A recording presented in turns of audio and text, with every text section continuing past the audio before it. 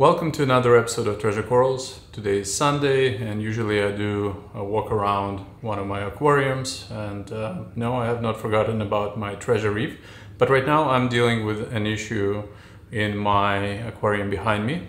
It's plumbed into a much bigger system, which is my whole coral farm. I just posted a video earlier this week where I showed that some of my corals are peeling, and I think I may have a solution which I have found with the help of Jake Adams, Reef Builders. So let's dive right in.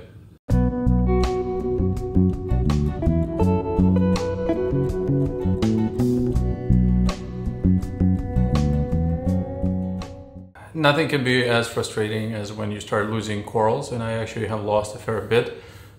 This has been going on for, now that I think about it, for a few months, and I could just not put my finger on it.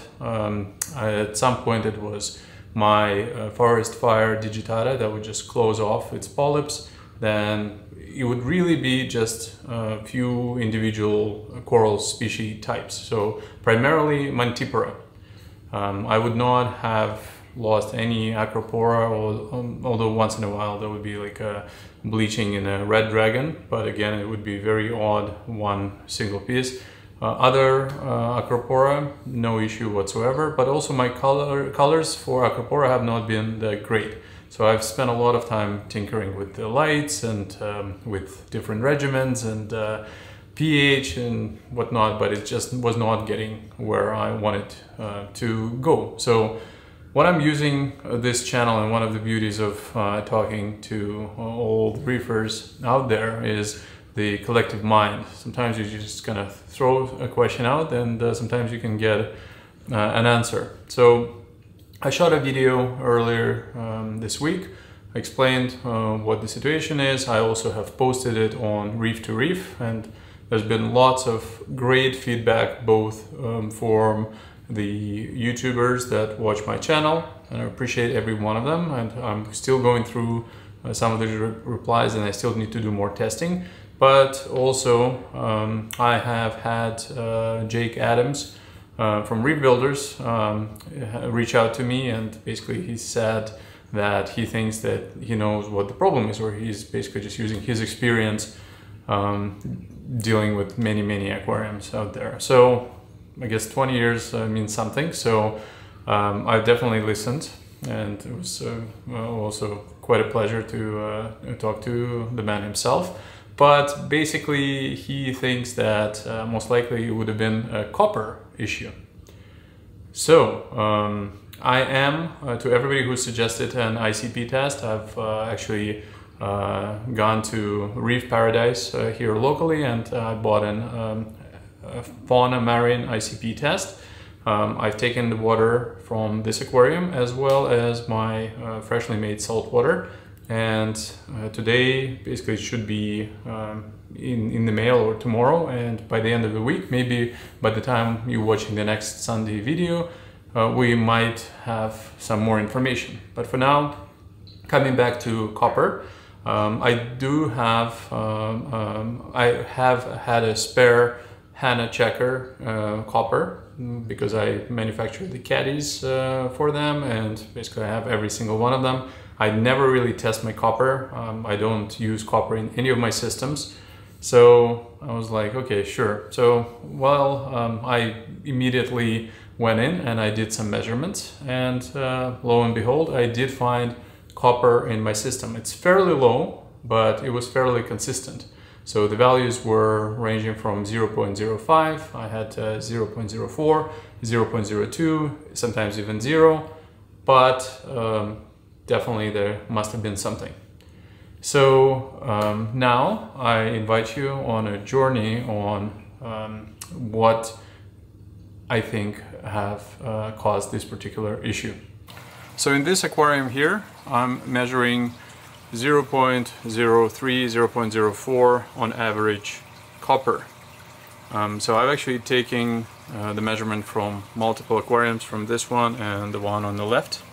I think that one was 0, This one I've done 3 measurements. They were 0.05, 0.02 and 0.04. So probably an average of about 0.03.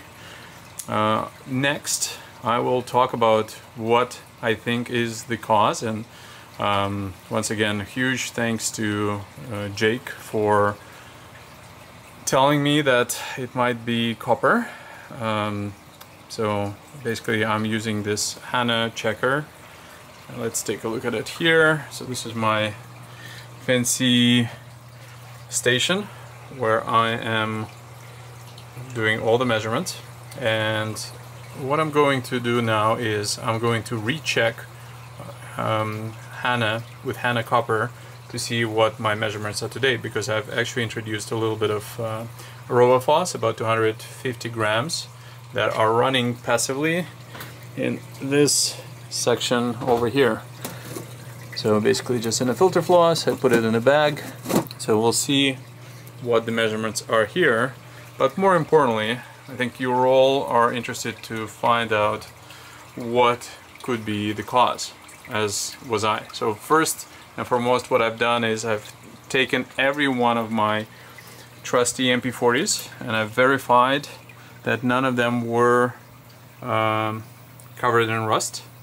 Now, having said that, when I was replacing it with a few spares that I have, there was one that actually was blown up. So, oh, and here's another coral that is exhibiting that same peeling symptom. So you can see all of these anacropora here are not doing very well. So I've also then gone through all of the other equipment. I've removed, I had a couple of Tunzi small power heads, so I just removed them. I didn't find any rust. And then I did find that I was running UV sterilizer, the Turbotwist. So I'll show you now what was inside, and it wasn't too bad actually.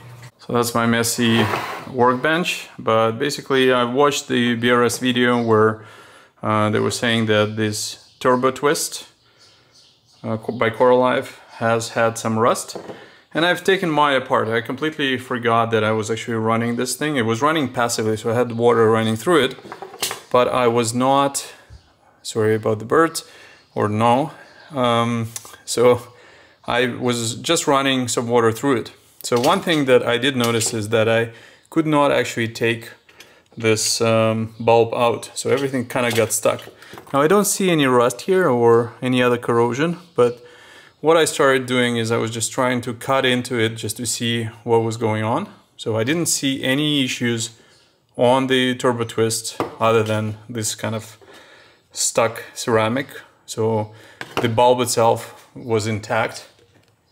But then I did also look at the reflector, and the reflector is this piece of kind of foil slash metal that again doesn't exhibit any rust. What you see here is just some sort of a detritus that's stuck, but it's not what has been causing it. So anyways, I've actually tossed this whole thing, as you can see. So I just kept it to show you what it was. Now could it have been leaching something? I don't know. So let me know if you think that that could be an issue. And let's move on to something else that was a suspect. So we're back in the fish room, and what I started doing next is I started to check my source water. So I have these two containers. One is salt water on the left, and this is freshly made fresh water. And first I checked my salt water, and my salt water was running 0.04 copper. So not a lot of fun.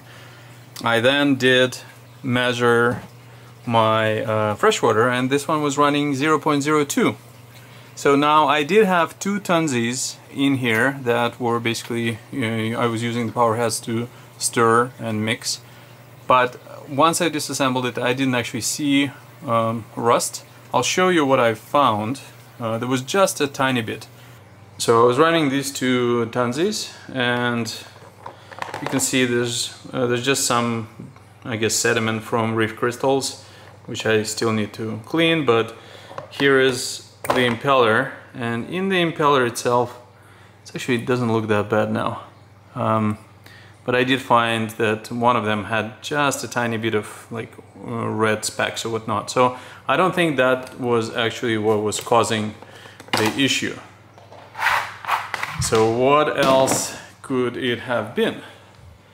And then I started thinking, and I realized that what I'm using to move the water from one container into another is my very old Waveline pump that basically I never keep inside, so I would only use it for 3-4 minutes just to transfer the water, well 7 minutes technically, to move the water from this aquarium, sorry, from this tank to this tank. So I started looking at that, and this is what I have found. So it was rusty on the inside, so basically there was some rust on the outside, and then I think these 4 inlets for screws, so the screws themselves I don't think have rusted, but and the impeller itself I think was okay, but there was definitely some rust here. Now, is that rust enough to have caused this particular issue? I don't know. So probably my copper is not very high, so maybe that could have been the root cause. Again, if you're watching this and have some thoughts on this, please let me know if this could be the actual culprit. What I'm going to do is I'm going to retest both the saltwater that I'm going to make, but it's going to take a while for me to make new batches because I've completely tossed all of the saltwater and fresh water. And then what I'm going to do now is I'm just going to measure my current copper in the aquarium to see if the RoboPhos has actually helped bring it down. So 13 seconds. While we wait, if anybody can tell me who this type of mollusk is, or what type of mollusk is this, please again write in the comments below. This is some sort of a flat looking guy that has just come about, and here it is. So my phosphates are measuring at 0.05 still. So I've had some RoboPhos running. That doesn't seem to be bringing it down very quickly anyways. So should I increase the amount of RoboPhos?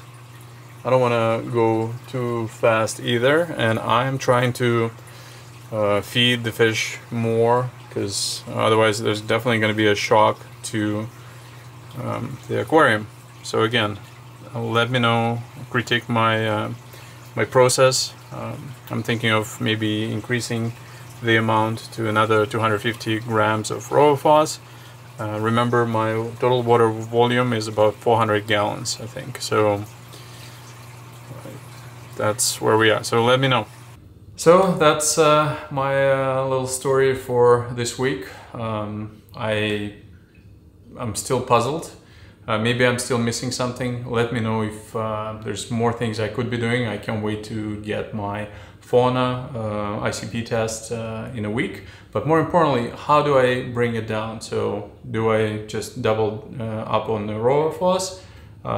Do I go and get the Cuprisorb by Seacam? Do I go with a product from Fauna Marine? So I'm open to suggestions, but also how do I make sure that nothing else crashes in the aquarium? So how do I ride that wave? I also think that this is going to be quite helpful to other reefers out there, because this seems like a fairly common problem. If there's something else I should have checked, please let me know. And I just want to say I appreciate everybody's good wishes as well as insight. This is what makes doing this particular channel so much fun, and it's basically me getting great support from you guys and gals. So with that said, let's see where we are in a week. Just a reminder, I try to do these videos every Sunday at 5 p.m. EST. But also now I'm thinking that once in a while I may do a much shorter video just focusing on a particular topic that is a concern of mine. Maybe it's going to be a little bit less editing, that basically can address a particular topic. So with that said, see you next Sunday.